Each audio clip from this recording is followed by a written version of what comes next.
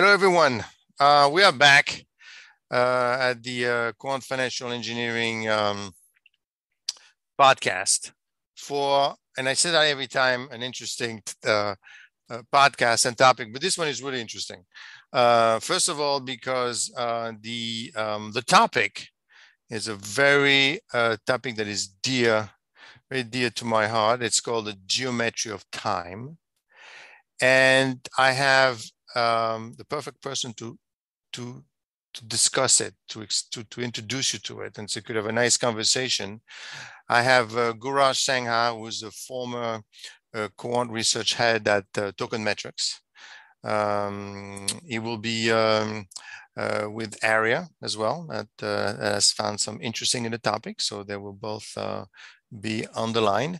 So Gurraj, let's just start by saying, give us a little bit of background about yourself, and then introduce the topic, and we'll go from there.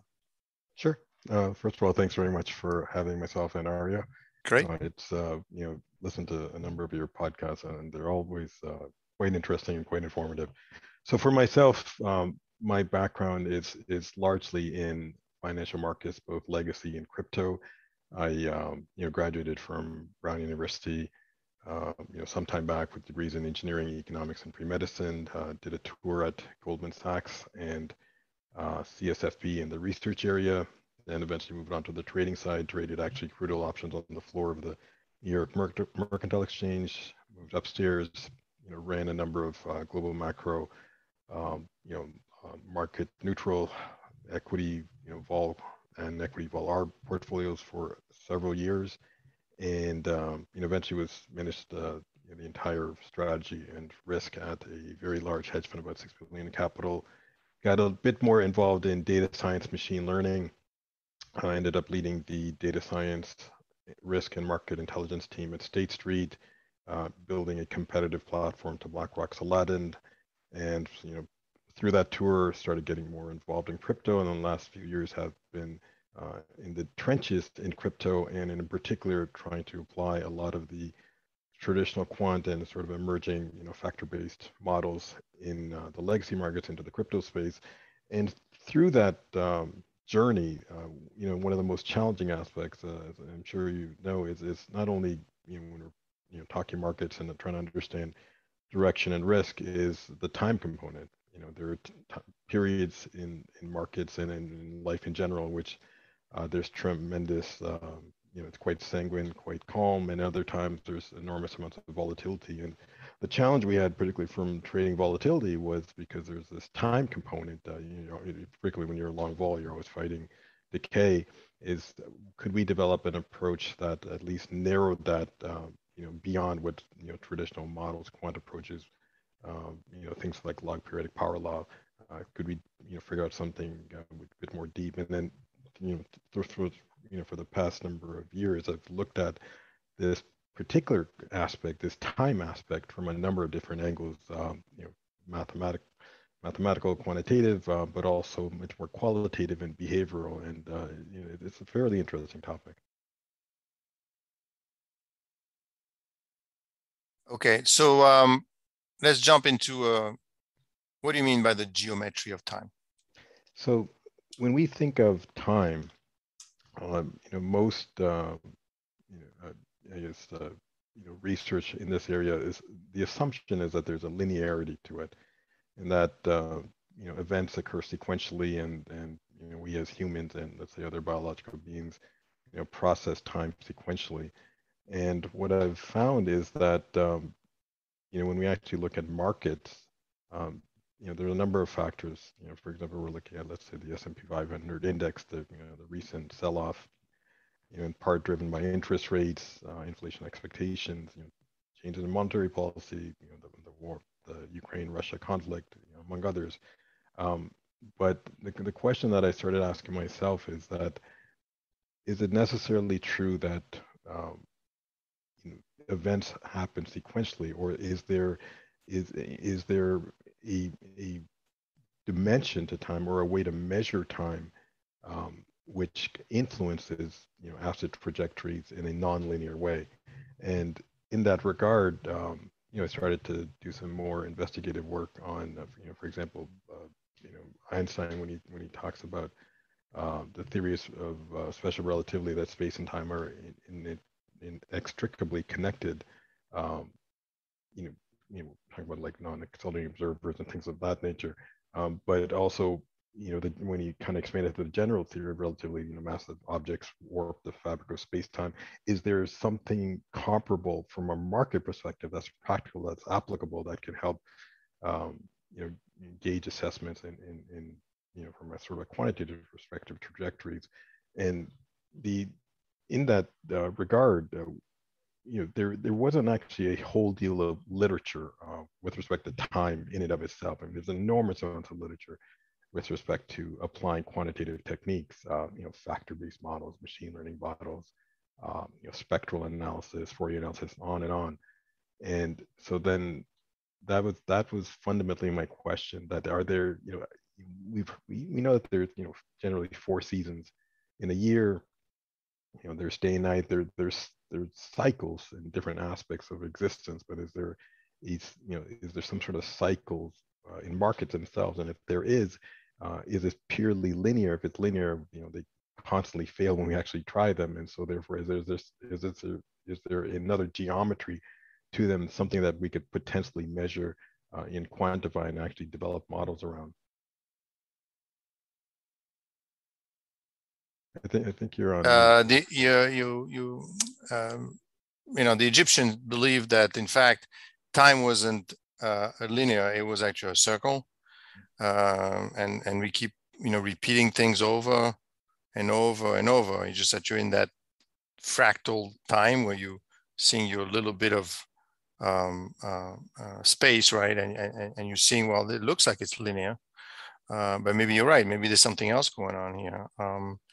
In terms of us being not looking at the really big picture. Right.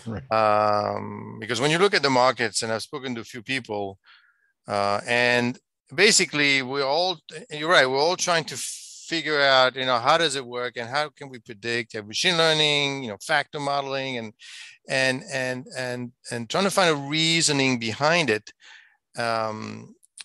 Well, in fact, the bigger picture might be escaping us. It has nothing to do. First of all, I think we realize now that it's nothing much to do with financials anymore, right?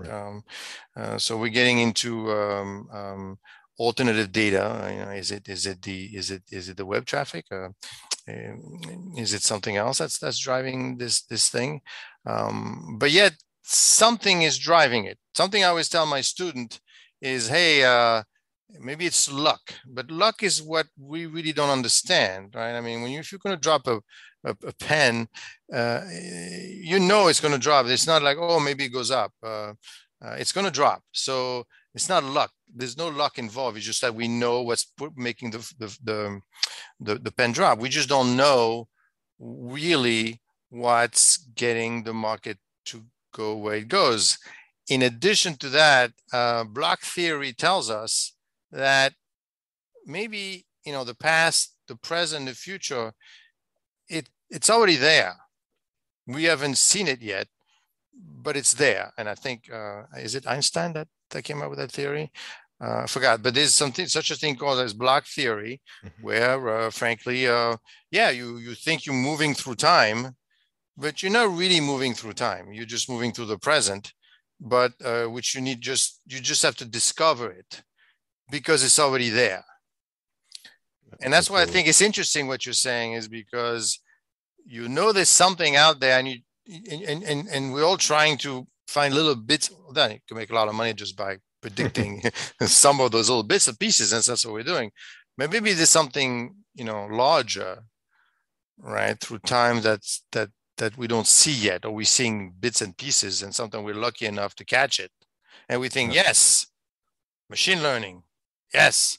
If you look at, what was it, when Netflix crashed by 60%, right. If you were to look at the hiring patterns at Netflix at that time, you would have found that it was dropping. Well, I guess if they don't feel like hiring people, internally they know something is going on. So I guess if you knew that, then you could have predicted the drop. Absolutely. So how do we approach this? Go ahead.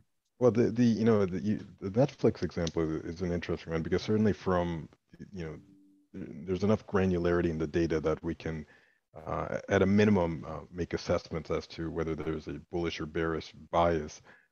But the other part, which was interesting, is things like Netflix, for which there's a strong social component. That, there's a biological and behavioral component, and one of the areas that I'd looked at it some time back, and in fact, I was actually through a book that Aria had acquired. I mean, she's been very involved in the visual arts, and I think the name of the book was "The Drawing on the Right Side of the Brain" by, I believe, Betty Edwards. So the interesting part was the way, actually, Aria, why don't you remember that book? Why don't you talk about that a little bit? Yeah, the book was about different ways that we draw using psychological mechanisms. And Betty Edwards had used the research done by Roger Sperry to write the book. And he ended up winning a Nobel Prize later on. But Roger Sperry was a psychobiologist whose research had focused on the human brain hemisphere function. And he had came to found that the human brain used two fundamentally different modes of thinking, one that consisted of verbal, analytical, and sequential methods, which was known as the left brain, and the other that was more visual, perceptual, and simultaneous, which is the right side of the brain. And what was the like in that book they talked about the perception of time. Did you recall how that okay? Yeah.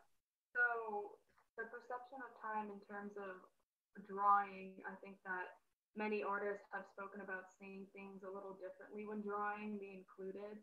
And we often mention that like drawing tends to put us into a somewhat altered state of awareness. And in that different subjective state, artists speak about feeling transported or at one with their work. I know whenever I'm drawing, I tend to lose track of time because I'm so immersed within what I'm doing that I lose track of time. And while we're at one with the work, we're able to grasp relationships between things that we may not necessarily grasp when we are aware of the passage of time. And so this awareness of the passage of time tends to fade away and words recede from the consciousness. And I think a lot of artists say that they feel alert and aware when they're relaxed and free of anxiety, and yet they're experiencing a pleasurable, almost mystical activation of the mind through artistry. So that part of it was interesting because when you mentioned how like even the Netflix example that we can use data and understand behavioral patterns to at least assess near-term directional trajectories, but the time part is where it's really interesting because instead of let's say like a 5% drop in the price because of missing projections, there's an enormous drop, and those type events occur extraordinarily rarely.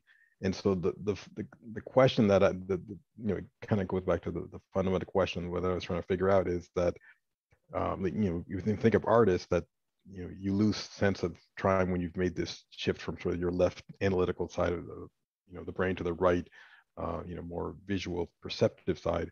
And if that's the case at an individual level, is it also can we extend it to a large population like herd behavior?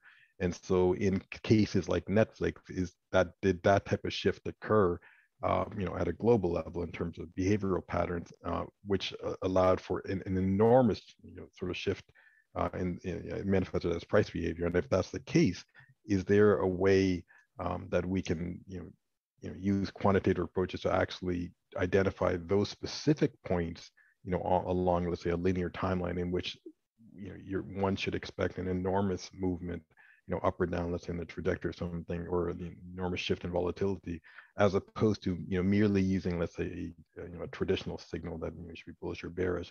So that was sort of the you know, interesting part of that we started to work on. We looked at different techniques like log periodic power law, which it was interesting in trying to identify these type of inflection points, but wholly incomplete by many measures. But what would you use? And I address that question to Aria as well. What do we use to? It's not like we have a clock that's measuring the time that's going on in every single action that's happening out there, where another clock is speeding very fast because somehow they are seeing they're being angst all at the same time, or they're not. It's almost like a gauge, because how do you know that what has happened? The only reason you know that there is a past is because you could remember it. Otherwise, technically, you would know when, if you're an embryo, you wouldn't feel bad of not being born. You know what I mean? So it's all about conceptually how to look at it. Now you're asking us a very difficult question. You're saying, forget all that. No. There's something else going on, and it has to do with the way we are viewing the time, like almost a time compression. I guess if you were to fly, miles away from Earth versus being here, in fact, time for everyone is different, believe it or not. Yeah. You don't see it, but somehow try to capture, and the only way we're capturing it is really through their actions, right? We're capturing it through, we think we're capturing it through the, in the case of Netflix, or the fact that they've dropped, they haven't been hiring people. But is that really what's driving? It happens to match, it happens to make sense, but is it really what's driving it? But what could you possibly use as another measure? No, absolutely. And when we look at sort of the attempts in this regard that sort of traditional cycle theorists such as Kondratiev and Juggler, Kitchen, people like that, they've generally, when they've tried to look at generally economic and market phenomena through the prism of time, they largely use fixed, with slight variation in terms of cycles. Kondratiev waves, I think, like 40 to 60 years apart, applied to economic behavior. Juggler, use fixed investment cycles of 7 to 11 years. Kitchen, 40, I think it was 40-month cycles. Dewey, had an somewhat nonlinear approach, 17.75 years, but some nonlinearity aspect to it. But they've largely, with attempts to basically identify meaningful inflection points in the future, from a pure time perspective, regardless of what's happening with price. But they've those type of approaches, what we've noticed is that they'll occasionally be right. It's just like a broken clock can be right, twice a day, but they're not consistent, and therefore they're not practically can apply it from a portfolio perspective or really any other perspective. And but there's actually some interesting work that Martin Armstrong has done with his approach to cycles, and he kind of looks at measuring. He did some interesting work where he did is he took the he looked at I think it was the past 200 plus years, the number of panics that had occurred over that period of time, and panics as kind of measured by either economic behavior, substantial GDP contractions, market behavior like the 29 crash, 87 crash, things like that. And then he looked at roughly what is the average duration between these panics, and he found that to be 8.61 years.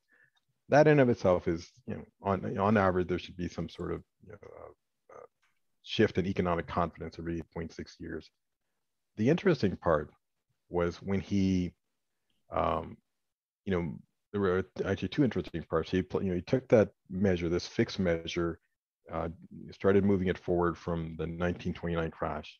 Okay, I mean, occasionally, you're unbound to have some major hits along the way. One of them happened to be the 87 crash, like to the day. That was interesting, but we can with a large enough sample, we're going to see that type of behavior.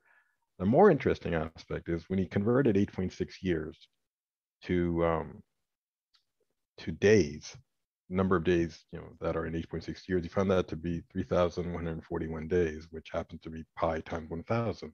Kind of going back to the your comment with respect to the Egyptians, and so that made him think, okay, is there some frequency component to time, something that's measurable? Let's say, if we kind of talk in terms of frequencies, that if we look at, a series of frequencies and with different sort of starting and ending points, can that start to give us some sense on a forward basis to be able to predict to the day, on this day, Netflix is going to have an unusually large, 2, 3, 4 standard deviation move, as opposed to just a day in which there may be an inflection. And so his work is kind of, it's somewhat interesting in that regard.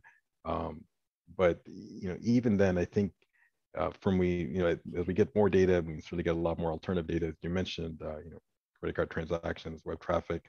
I think it seems to still fundamentally go back to that. There's this sort of behavioral, almost like bio or psychobiological component, which is actually difficult to measure. And when you mentioned the book Free Will and Time, which I haven't read, but I know I've come across the title. I haven't actually read the book, but Bergson has wrote an incredible book on that. Yeah. So the one interesting part I found about it was that his sort of contention that physicists and mathematicians conceive time as measurable constructly, spatial dimensions, but in our experience, we perceive it to be continuous and unmeasurable, and rather than a succession of marked off states of consciousness. So that made that it was very interesting that you were reading that book. But I'd love to hear a little bit more about it if you have. I will. I'll share. Maybe we're probably going to need another session, because that's going to just talk about his. But I mean, you know what? I think what you're saying basically feels like it's like dark matter, right? Yeah, absolutely. We know it's there, because there's no way this whole thing could fit together, but we can't see it. And I think that's exactly what's happening here. Yeah. And then now that you bring out the notion of free will, I mean, when you look at Bergson's writings, I mean, it's philosophical, obviously, but it does, as Aria mentioned, there is a emotional component of how we look at time. Now, there was some there's research done on free will recently, and we're basically, I mean, all these traders making those decisions, you're assuming that they're doing it, they do have a free will, right? But we have shown and proven that before you make a decision, right, the brain has already made that decision for you. And this is what's scary. I mean, for example, if I were to ask a bunch of people, hey, name me a country, a European city, you are not going to name a country that you do not know. So you don't have the free will to decide whatever you want, right? Your will is probably constructed and built to around, well, only a few cities, England and I mean, Paris and London. And I mean, I got to know those cities. If I don't know them, I'm not going to be able to tell you what they are. So you don't really have total free will. But what they've shown is that they have done literally with brain waves, showing when the instant the decision that you made versus the brain waves left your brain, so to speak, and say, okay, do it, there is a fraction of time. It's not instantaneous. So when you decide something, that's not when you decided. You decided it a little while ago.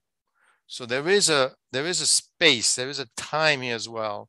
Now, is it yours, or is it your brain, or is it a combination of all your experience together that makes you decide that point? Are you really that free will? And that would make sense then to have a market that's kind of deciding things that can be predicted, because at the end of the day, they're not really deciding anything. Because if time is locked and you have no free will, then you just have to find the right combination. It's a big circle that keeps going over and over and over. So there's definitely research to be done. I mean, some people are lucky enough to find it once in a while and consistently enough. And because we have so much data now, it's becoming possible to look for these things, I think. But then if we do find it, then what's the fun in it then, right? I mean, better not tell anyone about that you found it. You found it. Otherwise it's going to be everyone. This is most interesting, but I have to stop here. Okay. I don't want to go on too far. Okay, so what we have decided today is that instead of focusing only on alternative data, and maybe we should take a more grandiose approach to time itself and understand that there is something else that's guiding this principle. And I'd be curious to hear more about that research that you mentioned, but we'll do it off track. Aria, Gurraj, thank you very much for your time today. Thank you so much for having us. We'll definitely have another session. Maybe I'll do a special podcast with Aria on that book, because there seems to be a lot more in it. And it sounds quite interesting. Well, thank you very much for your time, and we'll pick this up at a later date. Great. Thank you so much. Okay. Bye-bye.